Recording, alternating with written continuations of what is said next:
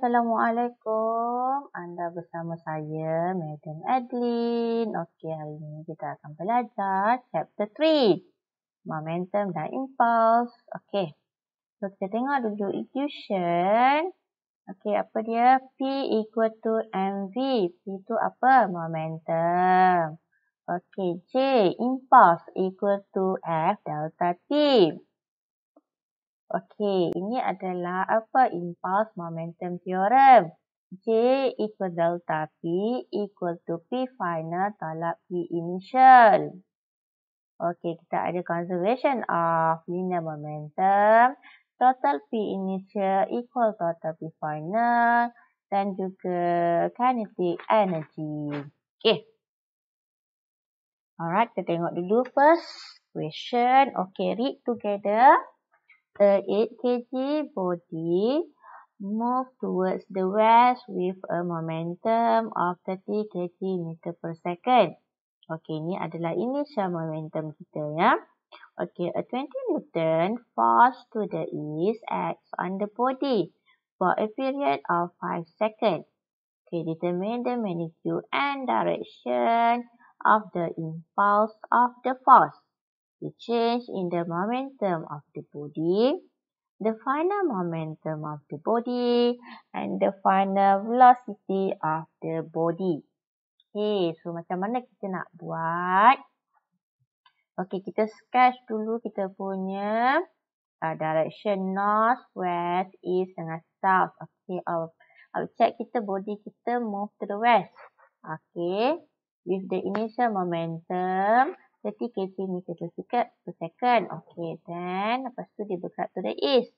Okay, the force act to the body adalah 20 Newton within 5 seconds. Soalan pertama kita nak cari impulse. Okay, J ni adalah apa? Symbol for impulse. Okay, formula of the impulse is J equal to F delta T. Okay. So, we can substitute the F ni, nampak? Okay, 20, 20. Okay, so substitute the T, 5 second. Okay, then we get the J, 100 Newton second. Okay, alright.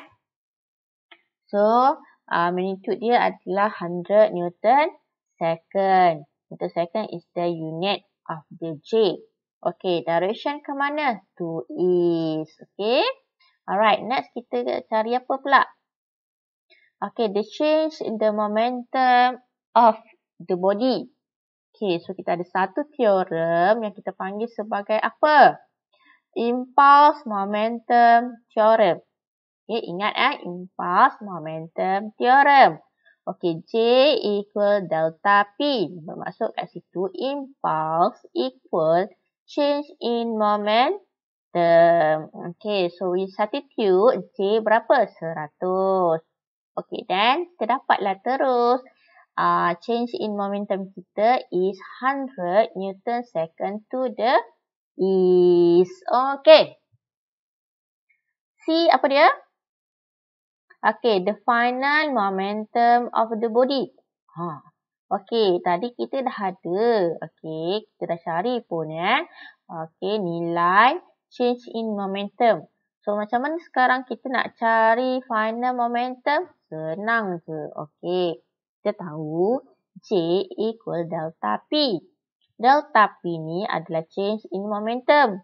Okay, apa change in momentum? Iaitu P final, momentum final, tolak P initial, momentum initial. Okay, so we substitute sahajalah. Nilai J kita tadi 100. Okay, nampak 100. Okay, P final yang kita nak cari tolak P initial negatif 30. Kenapa negatif 30? Sedangkan kita tahu initial momentum kita tadi 30 sahaja. Why? Okay, tengok kat sini. Body kita bergerak ke mana? Move to the west. Direction west tu kat mana? Left. So, we put the negative sign. Okay, magnitude betul lah 30.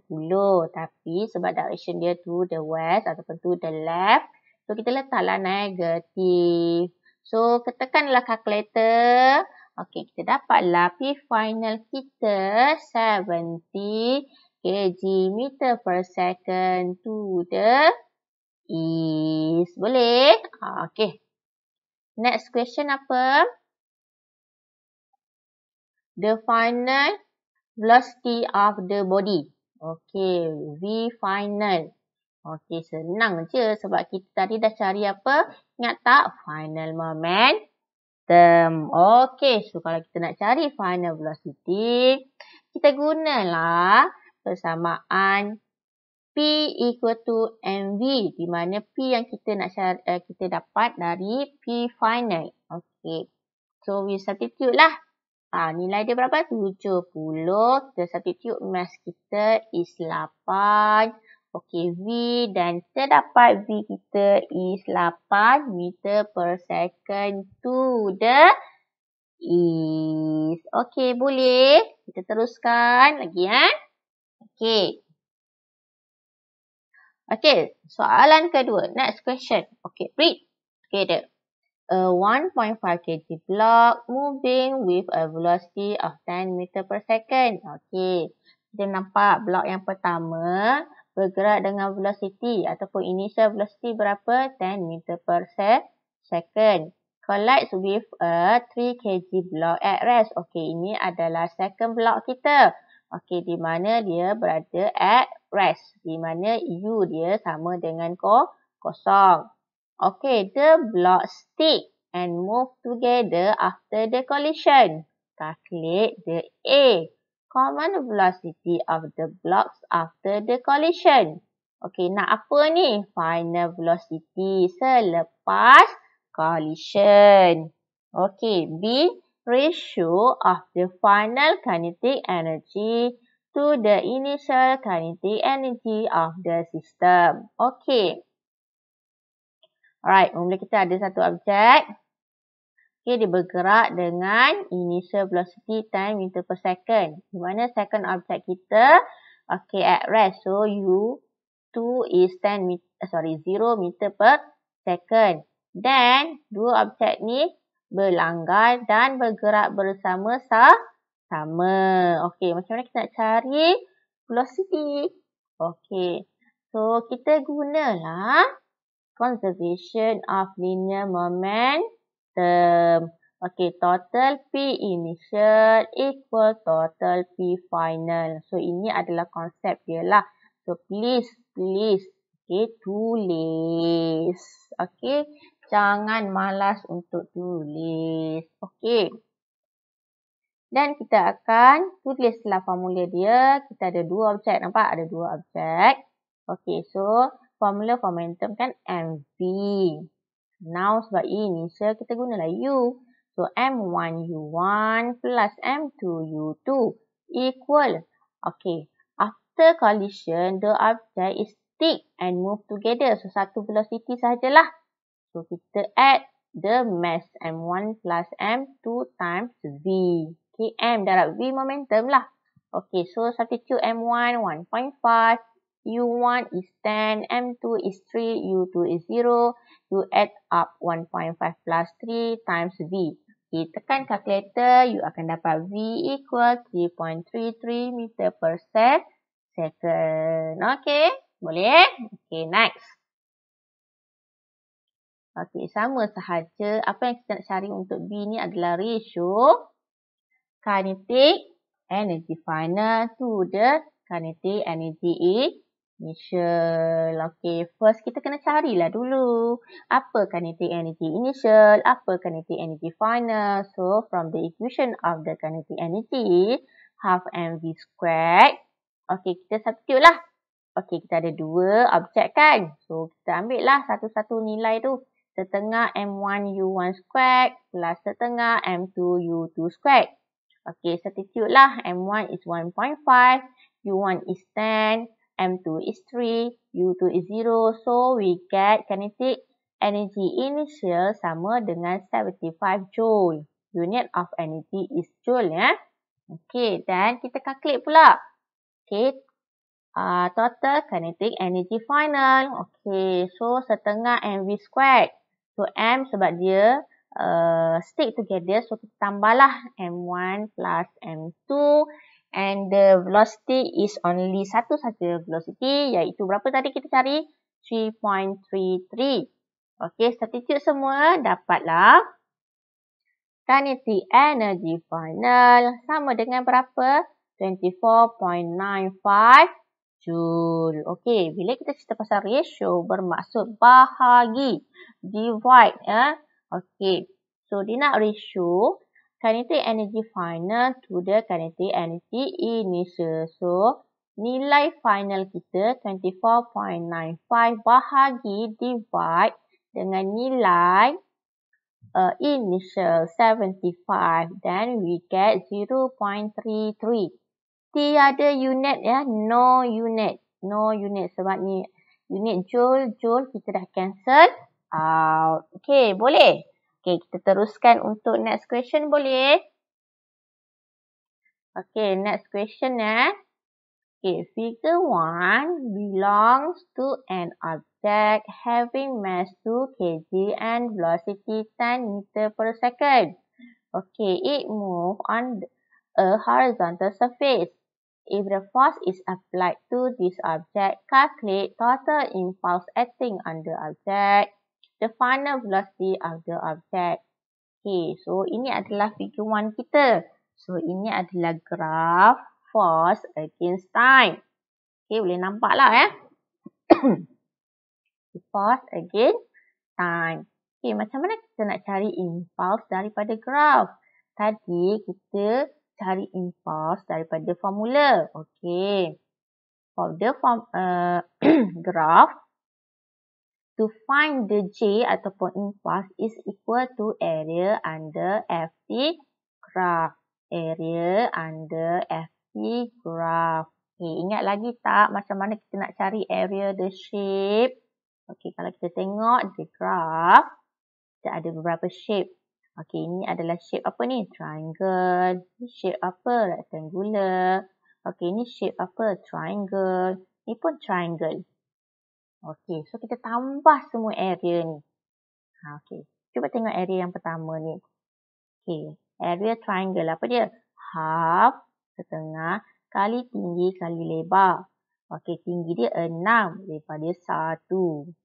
Okay, untuk rectangular, tinggi kali lebar. Tinggi dia berapa? 6. Lebar dia berapa? 3 tolak 1, so 2. Okay, yang ni pula apa? Triangle kan? Okay, setengah kali tinggi kali lebar. Setengah kali tinggi berapa? 6. Lebar dia berapa? 5 tolak 3, 2. Okay, tengok ini pun triangle juga. Okay, setengah kali tinggi. Tinggi dia berapa nilai dia? Negative 2. Negative 2. Okay, negative 2 daripada 0 to negative 2. Okay, dia punya lebar berapa? 7 tolak 5, 2. Okay. So, kita substitute lah. Ni. Okay, dah dapat. Okay, tekan calculator. Dapatlah J kita 19 kg meter per second. Ataupun unit lain adalah Newton second. Boleh? Okay. Dan kita nak cari final velocity. So, kita dah ada J.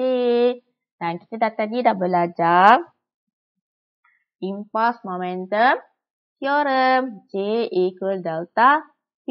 Okay, J equal P final tolak P initial. P final tu apa? Momentum final tolak momentum initial. So, ini adalah formula dia lah. MV tolak MU.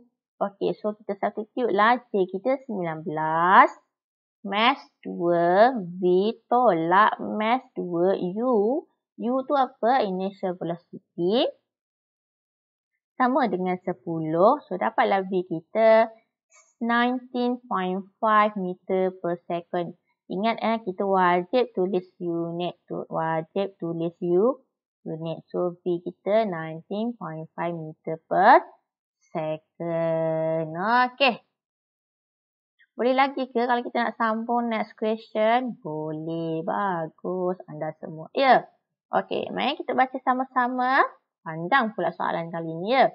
Okay, Jennifer who has a mass of 50 kg is riding at 35 meters per second in her red sports car when she must suddenly slam on the brakes to avoid hitting a deer crossing the road. She strikes the airbag that brings her body to a stop in 0.5 seconds. What average force does the seat belt exert on her? Tengok kalau kita pakai seat belt macam mana dengan tak pakai seat belt. If Jennifer had not been wearing her seat belt and not had an airbag, then the windshield would have stopped her head in 0.002 seconds. What average force would the windshield have exerted on her? Okay, macam mana kita nak buat? Okay lah, ni dia duduk dalam red sport car. Okay, mass dia 50 kg. Initial velocity 30 meter per second. Okay, dia stop lah bila dia slam to the deer. Okay, T dia 0.5 second. Okay. Alright, kita nak cari apa? Average force yang exert on her. Okay. So, kita guna persamaan impulse iaitu FT. Tetapi, dalam kes ni, kita tak ada J. Tak ada nilai impulse. Kita ada nilai velocity sahaja. Okay, so by using the impulse momentum theorem, J itu delta P sama dengan FT kita ambil balik. So, delta P kita final tolak initial. So, saya arrange sikit. Dapatlah M V minus U sama dengan FT. Then we can substitute the mass is 50. V final velocity kan. Bila dia slam tu dia stop kan. So nilai dia kosong. U kita adalah 35. So F kita tak tahu lagi. T kita 0.5 second. So the average force equal to negative 3500 Newton. Nampak tak? Walaupun dalam 0.5 second, force yang exert on Jennifer tadi, negatif 3500 besar. So, maksudnya bahaya tak kalau accident? Bahaya. So, pastikan you pakai seatbelt untuk mengurangkan impact accident. Okay.